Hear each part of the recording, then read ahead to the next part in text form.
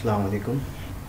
Uh, Welcome viewers to video presentation for pharmacy practice course PHP 602. This is Arishuddin Ali, roll number 1550035 from group number 58.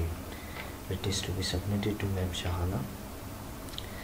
So pulling away the ribs and finding out my topic for today, which is antimicrobial cost of therapy. It's taken from Principle of Infectious Diseases, a chapter from book Applied Therapeutics, the Clinical Use of Drugs, 9th edition by Coda Kimball. Let us discover the effects of cost in antimicrobial therapy. Well, actually, the true cost of antimicrobial therapy is difficult to quantitate. Usually, the acquisition cost traditionally has been the primary factor in overall cost of therapy, but the drug administration level cost, such as nursing, pharmacies, and the use of IV sets and infusion control devices, etc., must be included in the analysis. So, what are these effects which we observe in antimicrobial therapy due to its cost? The first effect we see is the increased administration cost. A drug which has to be administered several times a day, such as penicillin, will incur an increased administration cost when compared with another one that requires once a day dosing. Vice versa, if meropenem with or without ciprofloxacin had been selected for RGP in this therapy, we can expect that it will cause relatively few laboratory costs, so it will be more cost effective. Another effect will be increased laboratory costs. Drugs like aminoglycosides, which are associated with higher laboratory costs, such as in their cases aminoglycosides, serum concentrations, serum creatinine, audiometry, that are not required for other agents such as third generation cephalosporins and quinolones. So obviously cephalosporins and quinolones are a better choice when we consider the expensive aminoglycoside therapy. Another effect we observe are the increased monitoring cost. Drugs with a higher potential for misuse or toxicity can be associated with the increased cost because of monitoring, like drug use evaluation, pharmacokinetic monitoring. The broad spectrum of activity and potential for misuse and development of resistance might, however, result in increased monitoring costs, which will affect the overall cost to the society.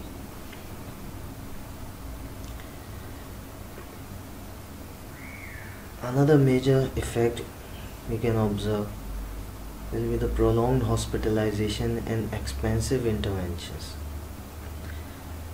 Like when the costs that are difficult to quantitate include that both of therapy failure and antimicrobial toxicity.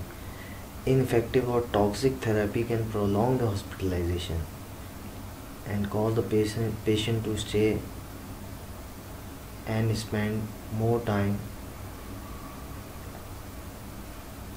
in the hospital, and obviously they'll require more expensive interventions such as hemodialysis, mechanical ventilation, and ICU admissions.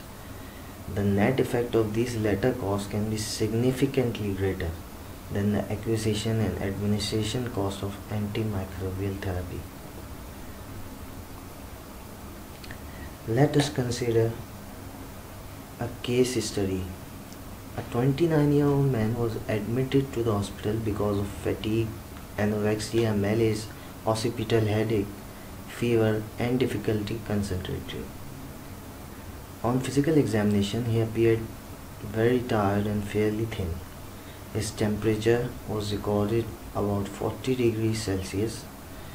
The liver edge was tender and palpitated 3 cm below the right costal margin, with diffuse abdominal tenderness. An abdominal CT scan showed thickening of the terminal ileum wall and clumped and large mesenteric lymph nodes in the right lower quadrant. Several laboratory tests were performed, which we'll discuss. But the things which diagnosed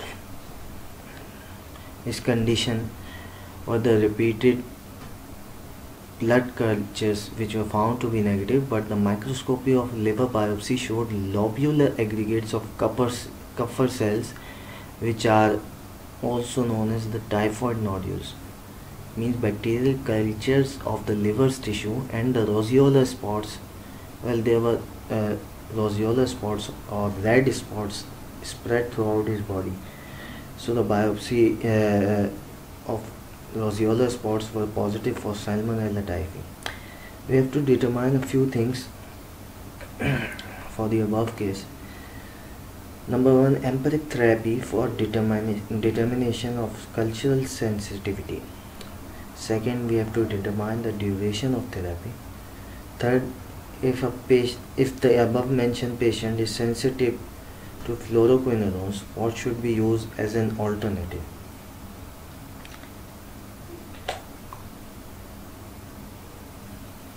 First thing first, the empiric therapy which should be determined after cultural sensitivity determination. Well, the bacterial culture of the liver tissue showed that Salmonella typhi positive,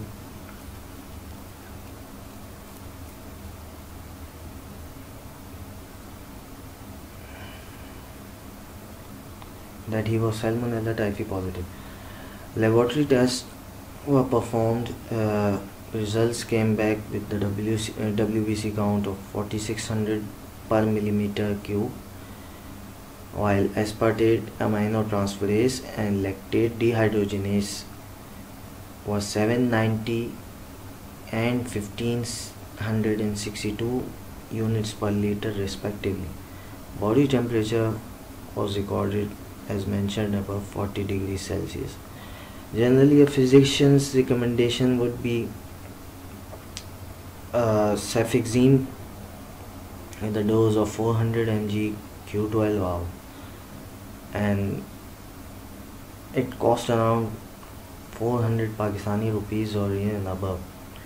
While another recommendation which we can observe in our hospitals are ceftriaxone 1 gram Q12 hour dose.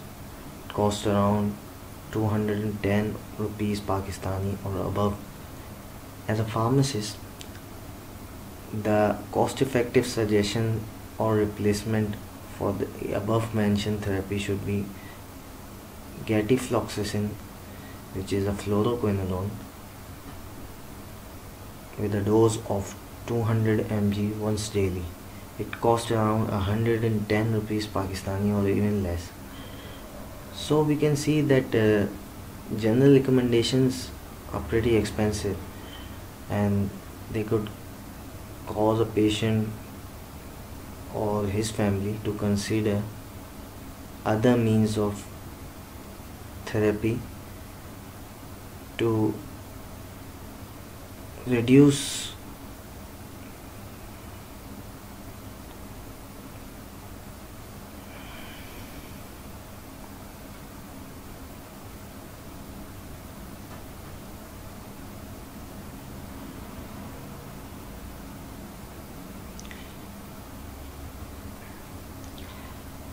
the next thing, duration of therapy. Well, it will be 10 to 14 days for all of the above 3 drugs mentioned. And finally, if the patient is sensitive to fluoroquinolones, what should be used as an alternative? Since gatifloxacin is a fluoroquinolone, so we have to determine the next best choice in this case. Cefixime would be generally preferred, but since it's very expensive, actually twice expensive than ceftriaxone, so the latter would be a cost effective choice in this case. Pushing through the conclusion, determining the true cost of antimicrobial therapy is a very complex task. Acquisition cost, IV bags, infusion controllers, labor cost must be incorporated into the analysis. Although they are difficult to estimate, other costs include antibiotic toxicity and failure of therapy. These are also to be included in determining the true cost of antimicrobial therapy. Well, thank you very much for watching till the end. This would be all from my today's presentation.